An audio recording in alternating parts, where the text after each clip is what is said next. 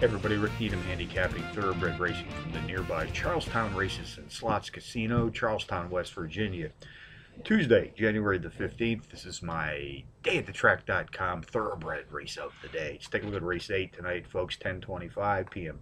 Eastern Post Time, 6.5 furlong sprint. On the dirt track, 4-year-olds and up race for an optional claiming prize, some $31,000. Contenders number 3 is Sporon. Number 2, 20 Hawks. Number 4, My Charming Clyde. And number 5, Crimson Comet.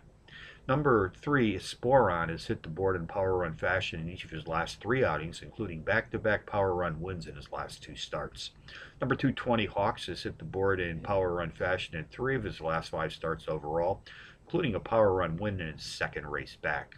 Jockey Jose Montano and trainer Ronnie Brown sent him to the post tonight. They've whacked the tote board with 61% of nearly 125 entries saddled as the team to date. Race 8 summary, number 3 is Sporon, tops my contenders list, which also includes number 2, 20 Hawks, number 4, My Charming Clyde, and number 5, Crimson Comic. 3-2, 4-5 in the 8th from Chucktown. Bonus long shots, Beulah Park, race 3, the 8-to-1 shot. Number 2, Lion of Wall Street, the overall speed leader in this claiming field, racing at the mile distance on the dirt. Parks Racing, race 6, number 8, H.O.'s Birthday, drops in class by 6 Trackmaster units. Nice overall speed for this 6 furlong dirt sprint. So from Charlestown on a Tuesday, Rick Needham for dayatthetrack.com. Reminding you as always to please bet with your head, not over.